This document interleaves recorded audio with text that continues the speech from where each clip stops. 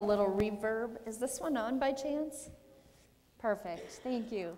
Welcome to worship this morning. We are pleased that you have gathered with us this day as we celebrate and remember the Reformation Sunday. And no matter where you are, if you are here with us together virtually, God is always present with us. And happy Reformation Sunday, Lutherans. Today's worship will be interspersed with these reflections on the Lutheran worship service and the ways that Martin Luther's fingerprints still remain. Our Lutheran heritage traces its roots back to the 16th century and a tumultuous time in the church, a time which has come to be called the Reformation. As we worship this morning, we hear the echoes of Martin Luther's solas. Sola is a Latin word that means only. Out of the Reformation came three solas: sola scriptura, sola gratia, and sola fide. Translated to English, word alone, grace alone, and faith alone. These three phrases are above the original doors of our church building. On your way out the front doors today, be sure to look back and look up. And just below and a little to the side of that large canvas of Jesus, and you will see those words that ground our Lutheran tradition. One of Luther's great gifts to the church was his love of music. But in the early 16th century, most church music was chant-like and performed exclusively by the monks, not the whole congregation. Luther, however, felt that the worshipers should be involved in songs and praise, so he set about taking familiar tunes that people already knew and putting words of faith to the music. Interestingly, some of Luther's hymns have been sung now for centuries, were based on tunes that people might have sung in the local pubs while enjoying a pint of beer. Before we join our voices together in our opening hymn, let us just close our eyes for a moment to gently breathe in and to breathe out. Prepare our hearts for the Holy Spirit to enter in.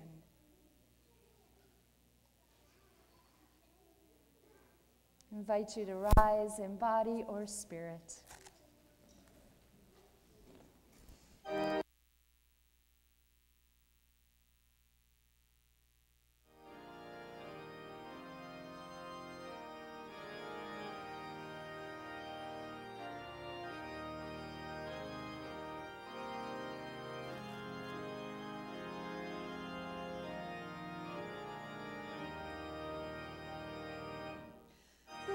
Church is one foundation, is Jesus Christ her Lord.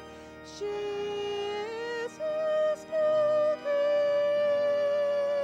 creation, by water and the word. From heaven he came and sought her to be his holy bride. With his own blood he bought her, and for her life he died. Elect from every nation, yet one are all the earth. Her child of salvation, one Lord, one faith, one birth, one holy name she blesses, partakes one holy food, and to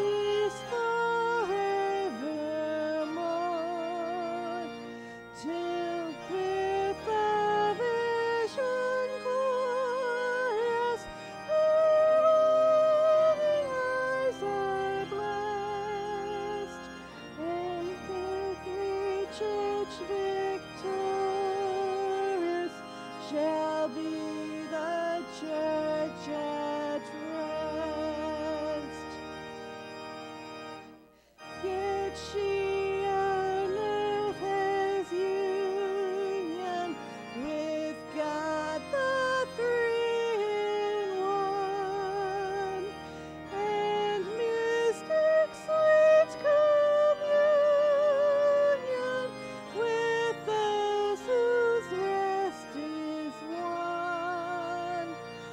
Oh, blessed heavenly chorus, Lord, save us by your grace, that we like saints before us may see you face to face.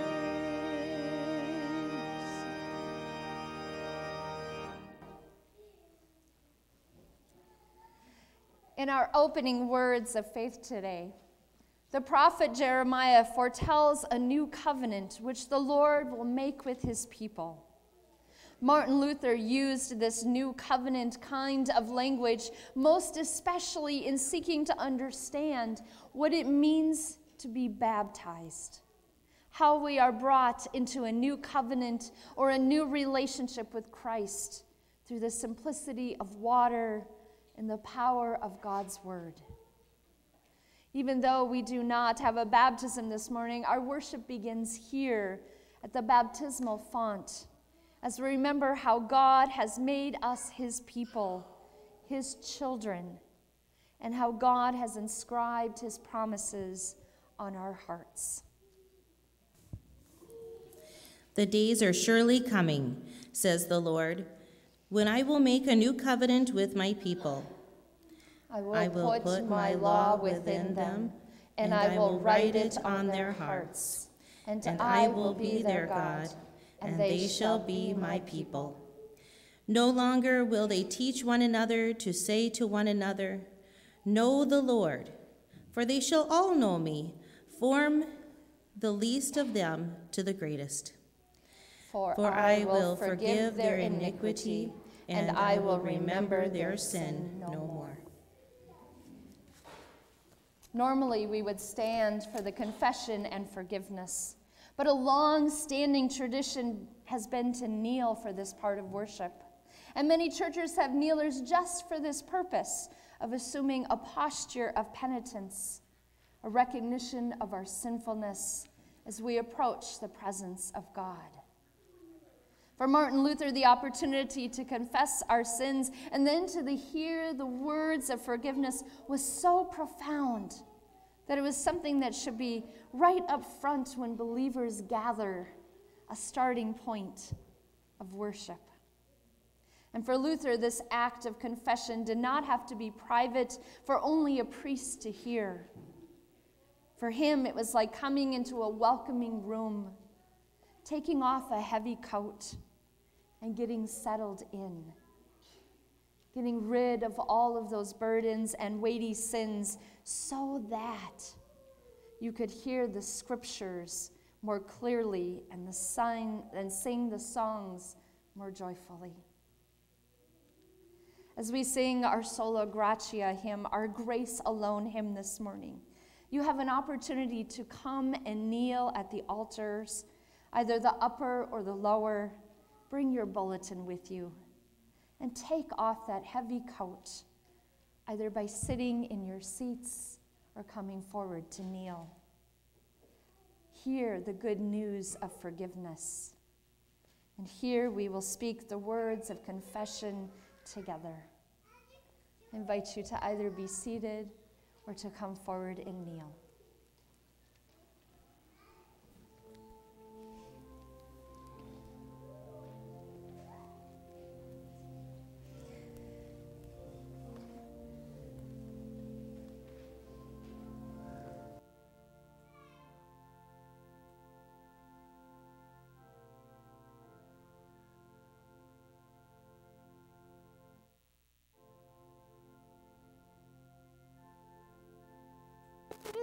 How sweet the sound that saved a wretch like me.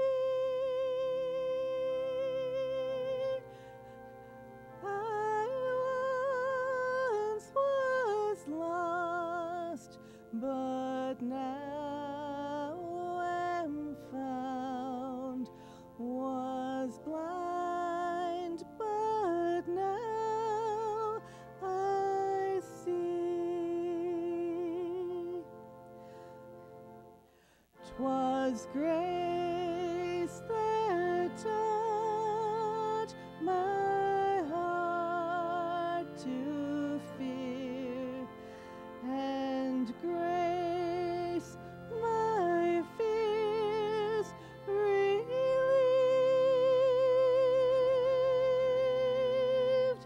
How precious did that grace appear, the hour I first believed.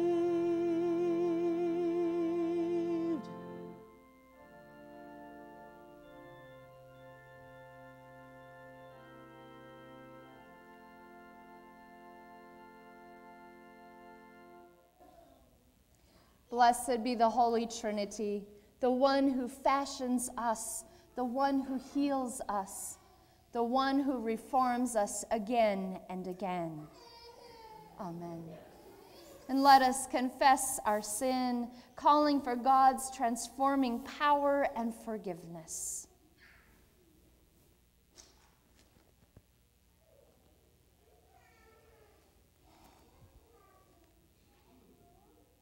Source of all life, we confess that we have not allowed your grace to set us free.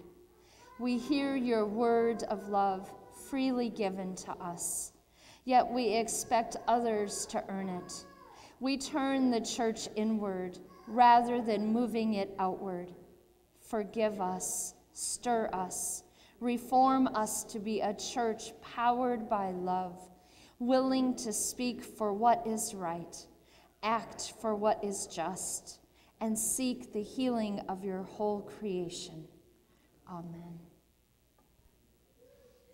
God hears our cries and sends the Spirit to change us and to empower our lives in the world. Our sins are forgiven. God's love is unconditional, and we are raised up as God's people who will always be made new. In the name of Jesus Christ. Amen.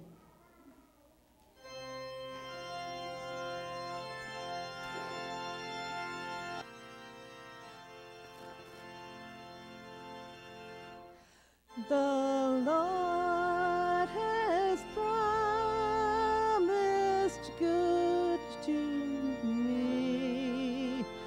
His word, my hope secures.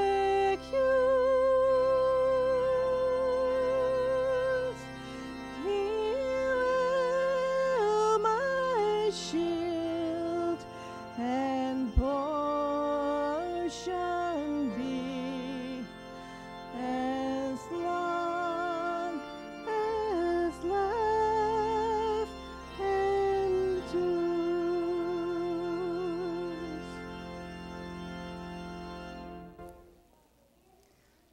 The grace of our Lord Jesus Christ, the love of God, and the communion of the Holy Spirit be with you all, and also with you. The next section of worship is the heart of the liturgy. Liturgy, which literally means the work of the people. It is important to note that the greeting we have just said, the Kyrie and the hymn of praise, the feast, this is the feast, we're all standard parts of the Latin Mass. Were you to go to a Catholic worship service today, you will find this same sequence of the liturgy, the greeting, which offers biblical word of welcome to one another, the Kyrie, which is the repetition of the prayer, Lord, have mercy, followed by a joyful song of praise, which announces Christ's love for the world. You see, Martin Luther loved rhythm, the order, and the underlying theology of the Latin Mass, and he wanted to retain all of that. But there was one thing he wanted to change. the Latin part. The problem for worshipers was that everything was sung and spoken in Latin, so Luther translated the language of worship to the language of the people, to their native German, so that they could fully participate in the real meaning of the word liturgy, the work of the people. I invite you to rise in body or spirit as we sing and listen for Luther's fingerprints. In peace, let us pray to the Lord. Lord, have mercy. For the peace from above and for our salvation, let us pray to the Lord. Lord, have mercy. For the peace of the whole world, for the well-being of the Church of God, and for the unity of all, let us pray to the Lord. Lord, have mercy. For this holy house, and for all who offer here their worship and praise, let us pray to the Lord. Lord, have mercy. Help, save, comfort, and defend us, gracious Lord. Amen.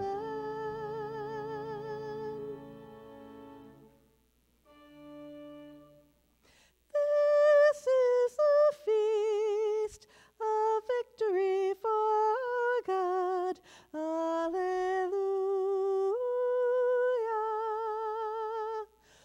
Worthy is Christ, the Lamb who was slain, whose blood set us free to be people of God.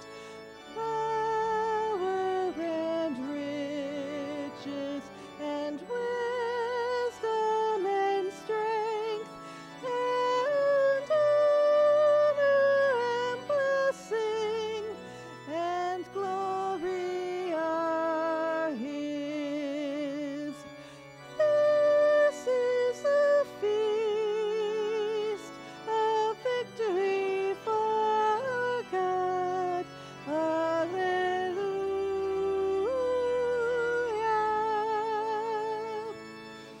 Sing with all the people of God and join in the hymn of all creation. Blessing and honor and glory and might be to God and the Lamb forever. Amen. This is the feast of victory for our God, for the Lamb who was slain has begun His reign. Alleluia.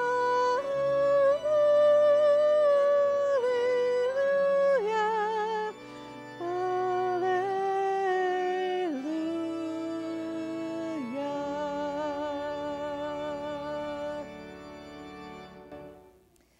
People of God, let us pray. Almighty God, gracious Lord, pour out your Holy Spirit on your faithful people. Keep them steadfast in your word. Protect and comfort them in times of trial. Defend them against all enemies of the gospel. and bestow on the church your saving grace. Through Jesus Christ, our Savior and Lord, who lives and reigns with you and the Holy Spirit, one God, now and forever. Amen. I invite you to be seated. I'm going to be inviting forward the families of our 2-year-olds to receive their Spark Story Bibles this morning.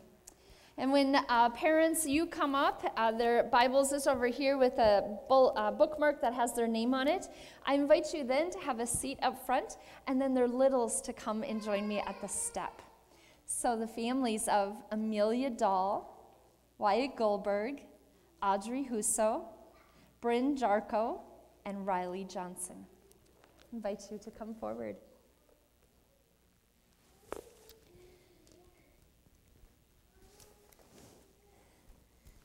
If you'll grab Amelia's Bible. And Amelia, you come join me over here today? Will you come sit with me? Thank you. And come sit. Yeah, come sit up here. Oh, you hold on to that for just a little bit, okay? All right, because I want to show you some of the fun things that are going to be in your new Bibles. Oh my goodness, what do you see on this page? What are those? Animals, like giraffes and rhinos and lions and monkeys. Oh my. This is a story about Noah's Ark, where all the animals would go on the big boat. Here's another one. Oh boy, do you think he's happy or sad? Does he look happy or sad? Happy. Really, really happy, doesn't he? Yes, and he's so happy because God spoke to him and he knows how to be one of God's children. Let's look at this one. Oh. Look at this picture. Wow. That's a giant, isn't it? And that giant has this little boy that's sitting over here. His name is David, and the giant's name is Goliath. And something not good happened to the giant, but you'll have to read the story to find out. Oh, maybe we know who this is. Who's that? Who's that, Audrey? Do you know? Who's this? Who is it? Who is that? There's cows, and there's shepherds, and Mary, and Joseph, and baby Jesus, right? Yes, it's baby Jesus. Oh, that's amazing. Oh boy, what's that man eating? What's that man eating? Is that a bug? Yeah. It's a grasshopper. This is John the Baptist. He was kind of silly. He ate bugs. We don't eat bugs, do we? No. But look at this one. Oh boy, they're out in a boat, and look how big that wave is. Look how big it is. It's a storm. But Jesus is in the boat sleeping, isn't he? Do you see his eyes are closed? Yes, they are. There are just so many marvelous pictures and stories in your new Bibles that you are going to receive. So can you find your moms and dads and stand up with them, and they can have a prayer over you? Can you find mom and dad and tell them, come and join me? Yeah?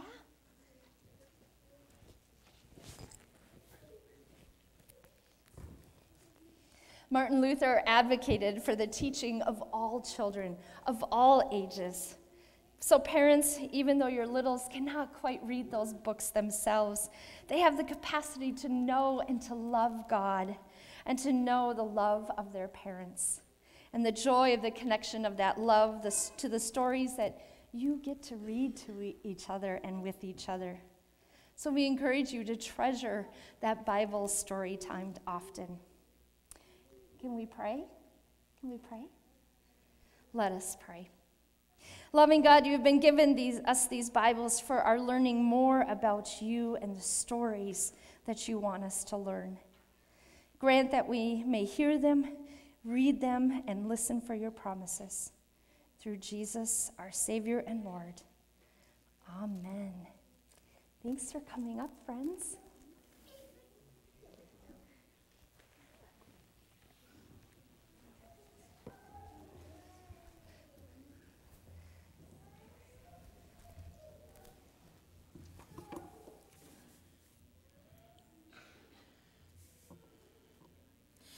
For Martin Luther, for the Reformers, and for, yes, us too, the biblical word stands at the center of worship. It is sola scriptura, word alone. It is critical for worship and critical for the lives for believers. No worship service is complete without hearing God's word. Martin Luther translated the scriptures into the German language because he wanted God's word in the hands of the people. He was convinced that you didn't need a priest or a religious scholar to read and study God's word. This was a gift everyone could open and use. The Bible, Luther would say, was the cradle where you would find Christ. Reading the Bible should be like hearing your mother's voice speaking to you. Let us read responsibly Psalm 46. God is our refuge and strength, a very present help in trouble. Therefore we will not fear, though the earth be moved, and though the mountains shake in the depth of the sea. Though its waters rage and foam, and though the mountains tremble with its tumult, there is a river whose streams make glad the city of God. God in the midst of the city, it shall not be shaken. God shall help it at the break of the day. The nations rage, and the kingdoms shake. God speaks, and the earth melts away. The Lord of hosts is with us. The God of Jacob is our stronghold. Come now, regard the works of the Lord. what desolations God has brought upon the earth. Behold the one who makes war to cease in all the world, who breaks the bow and shatters the spear and burns the shields with fire. Be still then. And know that I am God. I will be exalted among the nations. I will be exalted in the earth. The Lord of hosts is with us. The God of Jacob is our stronghold. Sorry. Now we will know the reading from the book of Romans in the 3rd chapter. Paul's words stand at the heart of the preaching of Martin Luther and other Reformation leaders. No human being makes themselves right with God through works of the law. We are brought into the right relationship with God through the divine activity centered in Christ's death. This act is an act of grace that liberates us from sin and empowers our faith in Jesus Christ. Beginning with the 19th verse. Now we know that whatever the law says, it speaks to those who are under the law, so that every mouth may be silenced, and the whole world may be held accountable to God. For no human beings will be justified in his sight by deeds apart from law. The righteousness of God has been disclosed and is attested by the law and the prophets. The righteousness of God through faith in Jesus Christ for all who believe, for there is no distinction. Since all have sinned and fall short of the glory of God, they are now justified by his grace as a gift, through the redemption that is in Jesus Christ, whom God put forward as a sacrifice of atonement by his blood. Effective through faith, he did this to show his righteousness, because it is divine forbearance he has passed over the sins previously committed. It was to prove at the present time that he himself is righteous and that he justifies the one who has faith in Jesus. Then what becomes of boasting? It is excluded. By what law? By what works? No, but by the law of faith. For we hold that a person is justified by faith apart from works prescribed by law. Word of God, word of life. Invite you to rise in body or spirit.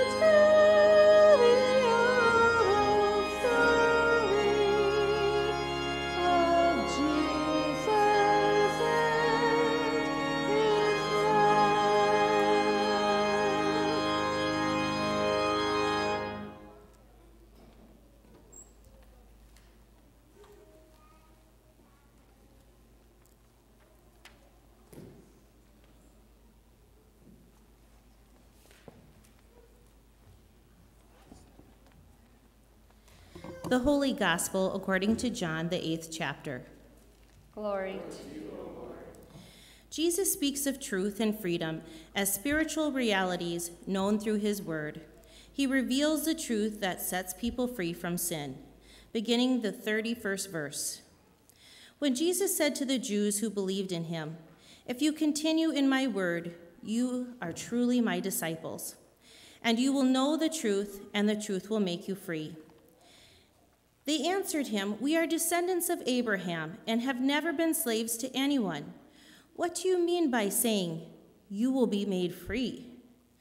Jesus answered them, "Very truly, I tell you, everyone who commits sin is a slave to sin.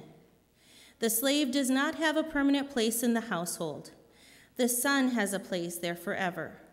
So if the Son makes you free, you will be free indeed." The Gospel of the Lord. Praise to you, O Christ. Please be seated.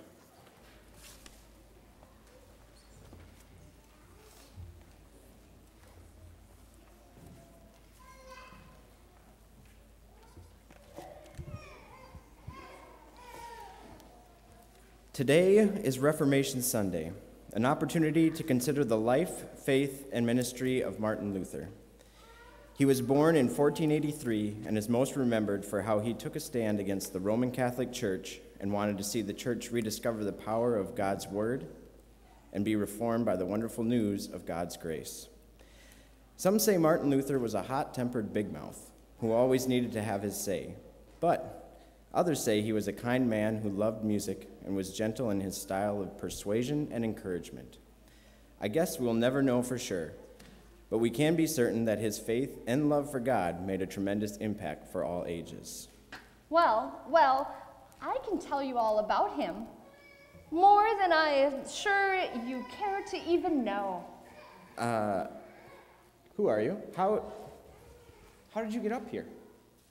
Well, you said you wanted to know what Martin Luther was really like, so I thought I would just come and give you an earful, as Martin himself would often say. Although I used to say more like a belly full, because wherever Martin was, there was always food, which meant that I was close at hand too. Wait a minute. Are you who I think you are? Are you Katie Luther, Martin's wife? Catherine von Bora Luther, to be exact. But Martin liked to call me his favorite rib. I guess it had something to do with Adam and Eve, but I never got it. There were a lot of Martin's jokes that I did not get, but I loved to laugh with him all the same. Well, this is amazing. What a wonderful treat to have you here on Reformation Sunday of all Sundays. Would you sit down and talk for a little bit? Thank you. I don't mind if I do. I like to set the record straight. My poor Martin Luther was often misunderstood, and his message of God's grace still gets sidetracked and watered down. That's interesting. What do you mean? Well, perhaps my favorite book by Martin was called The Freedom of the Christian. Yet, I not only read his books, I was, I think what you would call it today, his proofreader. Poor Martin was a lousy speller. But in that book, he said, "A Christian is perfectly free, subject to none. God's grace has set us free once and for all." And yet, because of that freedom, we now live in Christ, and through Christ, we are servants to all and are Christ to one another. But the reason we should serve one another and God is not to get some reward or be sure to get into heaven, but simply because we are free to love, and love makes us want and desire to do God's will. That's some pretty good preaching there, Katie. Do you mind if I call you Katie? That's fine. Okay. So did you help Martin with any of his sermons and his teachings? Not really, but you have to understand his classroom and church office were really our home's dining room. Every night there was plenty of guests for dinner, and God only knows how we fed all of those mouths, plus our own 6 children. But I was always invited to add my opinion, and you better believe that I did. I guess that is why Martin always liked to refer to me as his own theologian, and said that my words were like a brilliant light. So we've often heard versions about how you met and were married. Something about rescuing you from a convent and something about fish barrels. I must admit, probably all that you have heard is true. It sounds like a fairy tale, but in fact, it is all true. You see, when I was only 5 years old, my mother died, and I was sent to live in a convent for schooling. By age 10, the other nuns, well, they decided that I was going to become a nun too. I was only 16 when I took my vows, and I hardly knew what I was doing, but I expected to live my whole life right there in the convent. The one positive thing that came out of my time there was that I learned to read, which was not a thing that happened for most women in that day. Then a few of the other nuns, myself included, we got our hands on the works of this fellow named Luther. We were deeply moved by his words and needed to hear more. We began to wonder if God meant a different life for us. So here is where those fish barrels came in. There were 12 of us in all. One of the nuns' father delivered fish, herring to be exact, in big barrels to the convent. He was a big supporter of the Reformation and knew Martin quite well. So on Easter Eve in 1523, he dropped off those barrels for the festival. Then later, when he came to pick them back up, we were all hidden inside of them. Boy, was that stinky. But it was well worth our freedom. You see, the ruler in our area was against Luther and made it illegal for people to leave a convent or a monastery to follow him. So that is why we had to escape in such a sneaky, secret way. Well, we ended up right there on Luther's doorstep. Boy, was he surprised to have to find homes for 12 women. He worked long and hard to find them eligible bachelors, all except for me.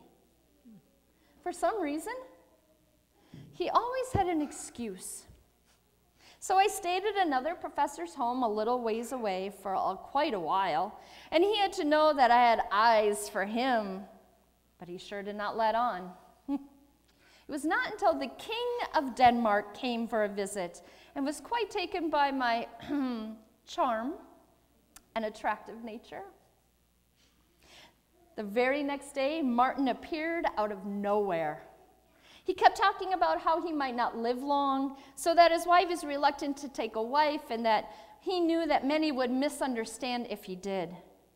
He rambled on, and I finally said, "That's okay. I'll marry the King of Denmark." To which he boomed, "Heaven forbid!" We were betrothed the next day and married only 2 weeks later. Oh, that really is a fairy tale story. Did you guys live happily ever after? It was quite a challenge going from the solitary life in the convent to a whole household of people to cook for, but I really loved it. The whole marriage thing, well, it took a little while to work out. Martin seemed to think he could tackle it like any other theological problem. Through humor and grace, he eventually learned that you solve a marriage not by great thoughts, but by love. Funny, he knew so much about God's love, but it took him quite a while to know and to understand the love of a wife. But we went through a lot together. I can imagine. What were some of the biggest challenges? For me, it was losing one daughter as an infant, and then worse, losing our Magdalena at age 13. I do not think that either of us ever got over the pain and the grief, and it certainly tested our faith in God. But Martin liked to say, God's grace surprises us every day with renewed strength and hope to keep on living. That sure puts grace in a practical sense. It's something to be experienced and practiced versus some nice theological tenet. You can say that again. Just like I told Martin over and over again, you have to practice what you preach. Well, I better get going here. Time travel is no piece of strudel, you know. Well, thank you so much, Katie, for choosing our church to visit this Reformation Sunday. I hope you come back and visit us soon. God's grace and peace be with you. Well, same to all of you good folks. And remember my favorite saying, stick to Christ as a burr sticks to a top coat, and all will be well. Rejoice in the Lord, and farewell, friends. Thanks be to God for the life and ministry of both Martin and Katie Luther.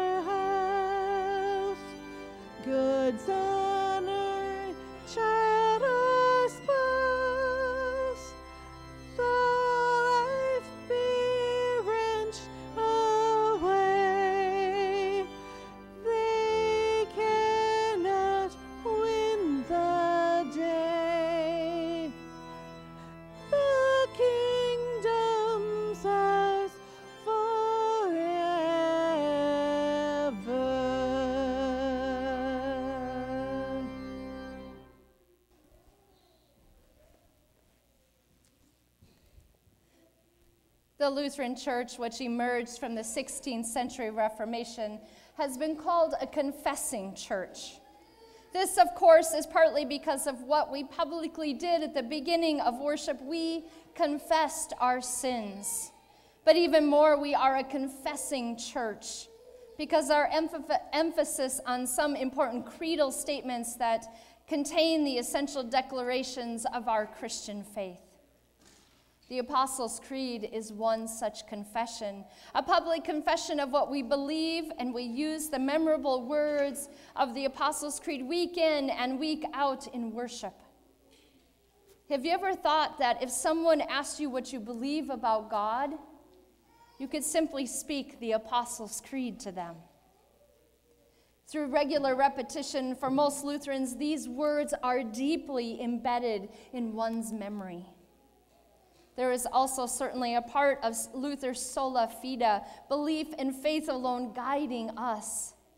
Sometimes we hear those words through spoken word, but also through sung word. We begin our time of professing and confessing our faith by singing the first verse of Jesus Loves Me twice. And then today, however, we are going to let you rely on your memory for the Apostles' Creed and instead speak together what Martin Luther wrote in the Small Catechism as the explanation for the third part of the Creed, where we confess, I believe in the Holy Spirit. Our Mission Possible students have been learning actions to the first verse and refrain of Jesus Loves Me. I invite them to come forward to lead all of us in singing Jesus Loves Me this morning. So please come forward, children. Let's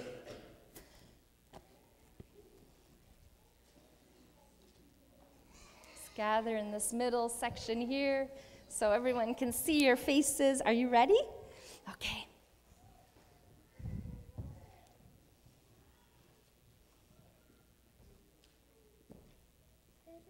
Yep, come on, sneak in, everybody. Yep. Perfect. Make sure you have enough room for your arms, right? Make sure you have enough room. Perfect. All right. Ready?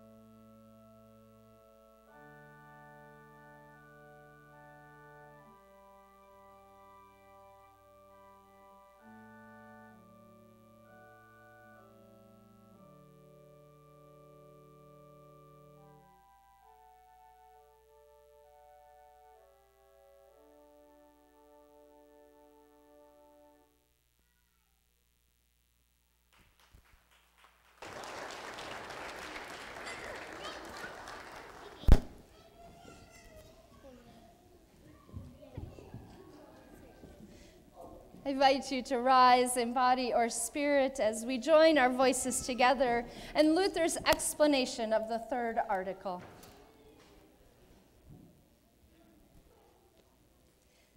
I believe in the Holy Spirit, Luther writes. I believe that I cannot by my own understanding or effort believe in Jesus Christ my Lord or come to him. But the Holy Spirit has called me through the gospel, enlightened me with his gifts, and sanctified and kept me through the one true faith. In the same way, he calls, gathers, enlightens, and sanctifies the whole Christian church and keeps it united with Jesus Christ in the one true faith. In this Christian church today, day after day, he fully forgives our sins and sins of all believers. On the last day, he will raise me and you and all the dead and give us and all believers in Christ eternal life. This is most certainly true.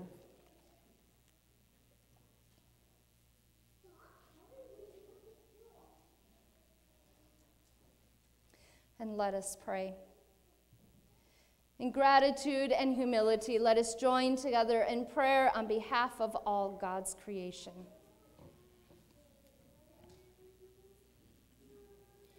We pray for your holy church in every place, and for those who serve following the example of Christ, especially Kit, who is journeying through seminary.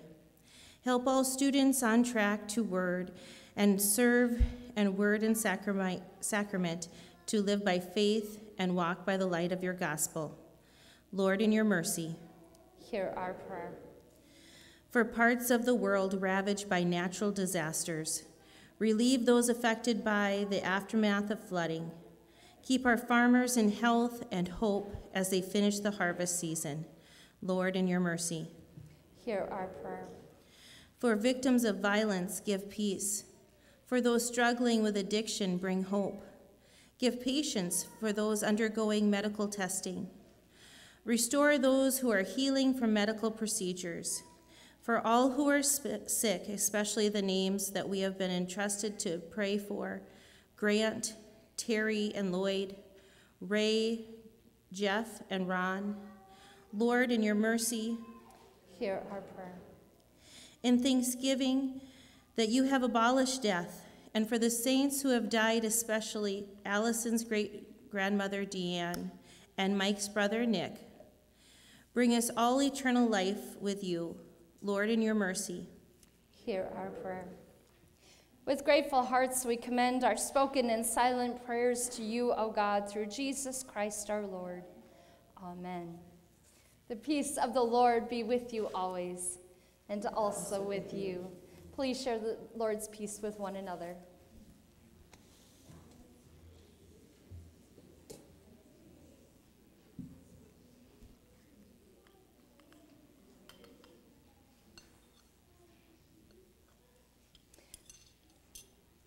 I invite you to remain standing because I'm just going to have you stand back up. Oh, actually, you can be seated. We have offering in between. So much fun stuff today. Equipping Roadshow, there's some information in your bulletin. The times are listed there this week. They were missing last week. If you need help registering, just let me know today. There is a little sheet in the back that tells you about the different workshops. It is this coming Saturday at First Lutheran in Marshall. So we hope that as many of us that are able to will come. Also, I know it listed in the bulletin that Mission Possible this week is Service Project Night. We've actually swapped game night and service project night. So if you're a game night helper typically, we're going to ask that you come this Wednesday instead of a week out. Thank you so much for your generosity, the ways that you serve and you care for those in our community and around the world. At this time, the ushers will receive the Lord's offering.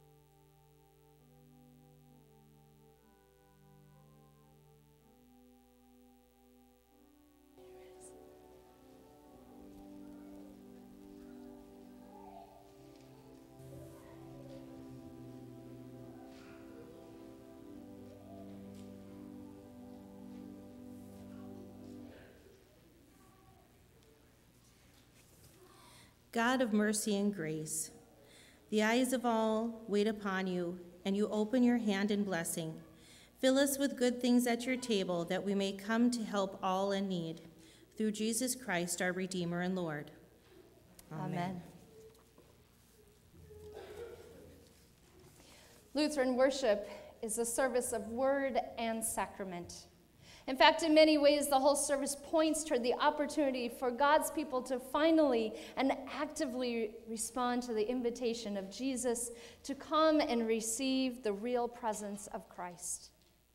When Martin Luther was first called on as a Catholic priest to preside over Holy Communion, he was so overcome with his own sinfulness and so frightened of handling the body and the blood of Christ that he messed up the words and he spilled some of the wine.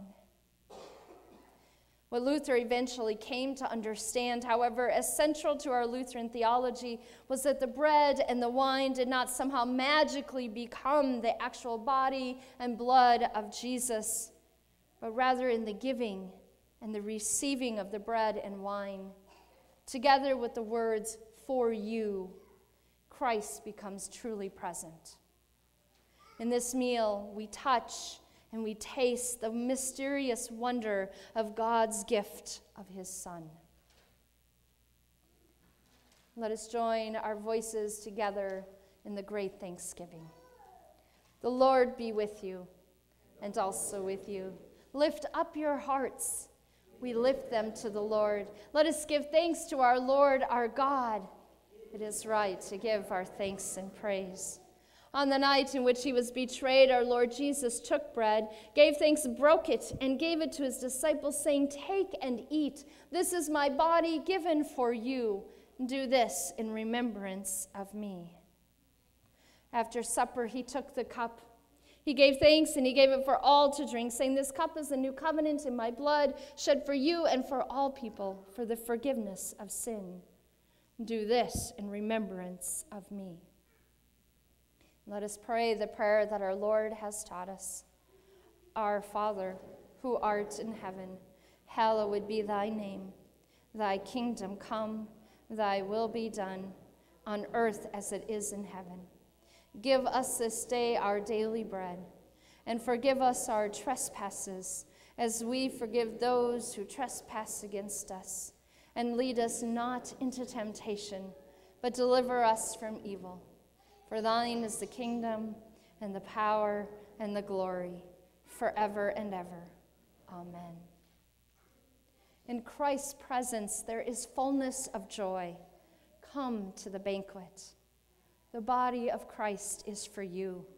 The blood of Christ is for you. I invite you to be seated, and the ushers will direct you forward.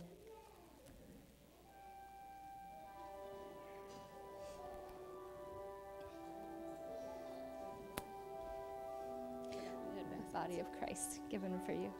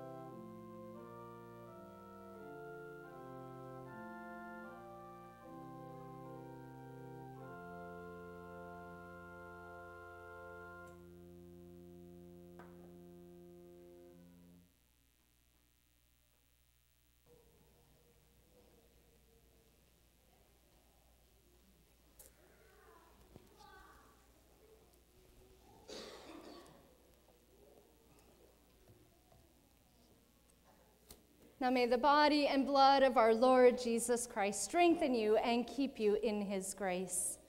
Amen. Life-giving God, through this meal you have bandaged our wounds of sin and fed us with your mercy. Now send us forth to live for others, both friend and stranger, that all may come to know your love. This we pray in the name of Jesus. Amen. May the Lord bless you and keep you. May the Lord make his face to shine on you and be gracious to you. May the Lord look upon you with favor and give you peace. Amen. Amen. So today we have not only worshiped, but we have looked at worship itself, the Lutheran service of word and sacrament. And through this repeated worship formula, we continue to do what believers for the last 500 plus years have done. We come each week to hear God's loving word for our lives and to share in the promises of the Lord's Supper. Now we have heard the benediction, those sending words. We go now out praising God and singing, ready to live as servants of Christ in the world, as proclaimers of the good news to all who will hear. And we sing.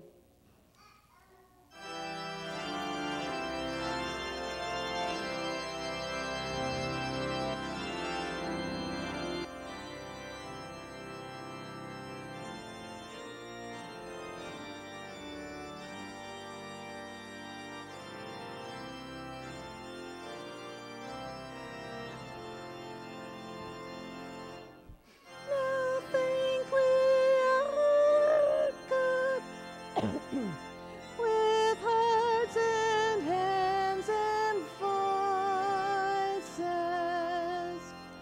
who wondrous things has done, in whom this world rejoices,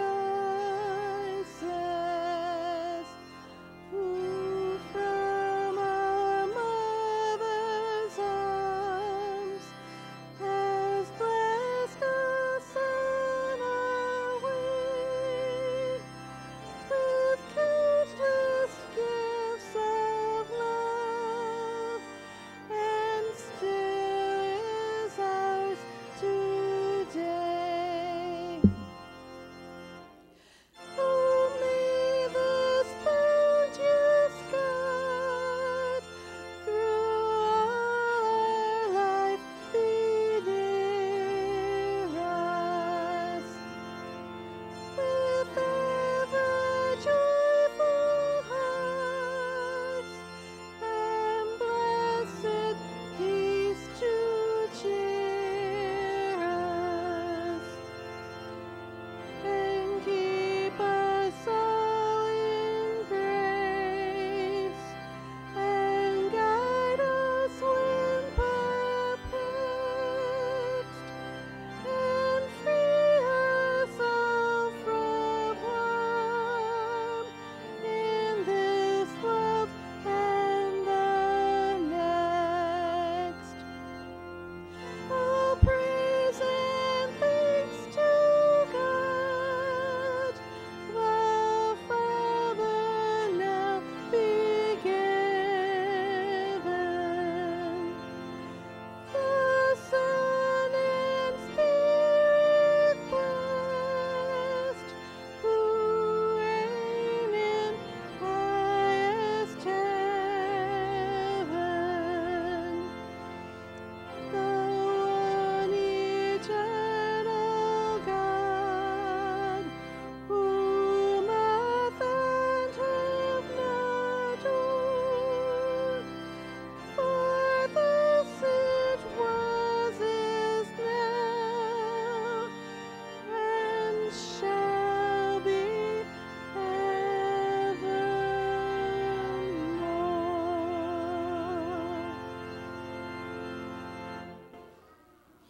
Go in peace, serve the Lord. Thanks be to God.